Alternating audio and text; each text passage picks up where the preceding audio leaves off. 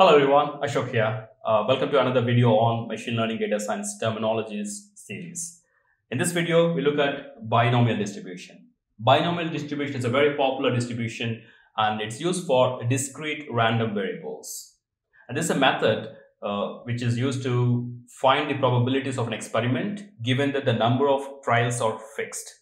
For example, if you have an experiment of tossing a coin like head or tail, coin toss experiment, and do it for 100 times, that's fixed. And then you want to apply binomial methods or binomial technique, it's a valid one. To apply binomial methods, it has to satisfy certain conditions. First one, as I said before, is fixed number of fixed trials. And it should have only two outcomes, means like success or failure, head or tail, success or failure. For example, if you want to apply this for any sport like cricket, so cricket, you cannot apply binomial distribution because it has three outcomes: win, lose, and maybe a draw. So you cannot apply binomial distribution. And then each of your events should be independent of each other. So it should be independent. So you're doing 100 toss of events or trials of tossing a coin. Each event is independent, which means that if you get a head or a tail in one tossing, it has no influence on the next event. Every event is an independent, so it should be independent events.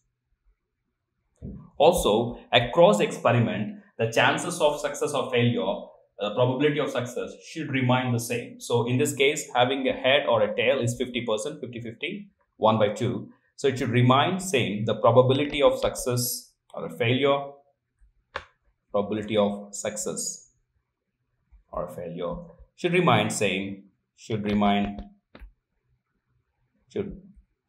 same throughout the experiment, throughout the entire test. So this is the conditions for applying binomial distribution. And if you look at the formula for it, is NCR. NCR is a combination formula, and NCR is n factorial divided by r factorial into n minus r factorial, and then you have a p to the power of r. And I'm saying r because you can say p is x is a general, and if it is r, then that's what you calculate.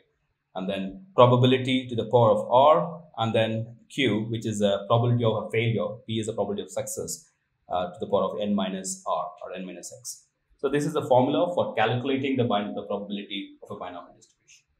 Okay. So I should record another comprehensive video about what is binomial distribution, how it is originated, and what are the use cases we use it in a different video, and leave that link in the description.